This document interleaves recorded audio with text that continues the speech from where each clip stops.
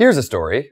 In 2005, the College Board decided that people didn't really like their SAT anymore. So they changed it and they released a new version. It went from 1,600 points to 2,400 points. They changed a lot of different sections, added new things in, took things out.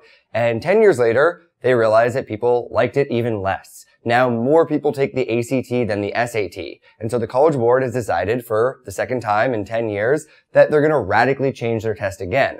They're going back to 1,600 points, they're getting rid of a few things, they're making the essay optional, and they're trying it out again. The real lesson here is that the new SAT is basically like a watered-down version of the current ACT. It's a lot like the new Coke fiasco, if you're aware of that whole situation.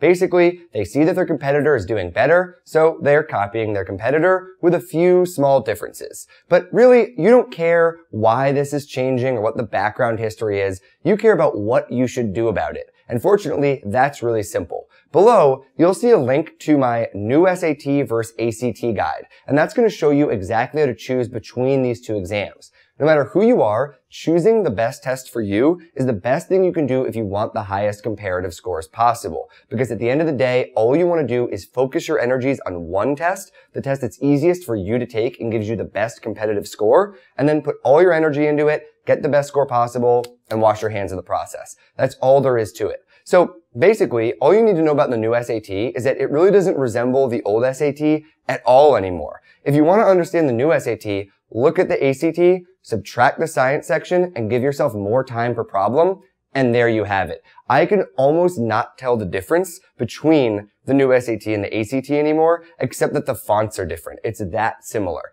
So what you really want to do is start studying immediately no matter what on a light, consistent basis. Take a look at my new SAT versus ACT guide, choose the test that's best for you, and then launch in. There's really no need to panic about this thing, even though it's been really built up in the media and elsewhere as this thing that you really need to panic about. It's pretty simple. It's just sort of a marketing move on the part of the College Board. But if you choose the right test, you'll be able to knock it out of the park, and you don't have to worry about the process at all.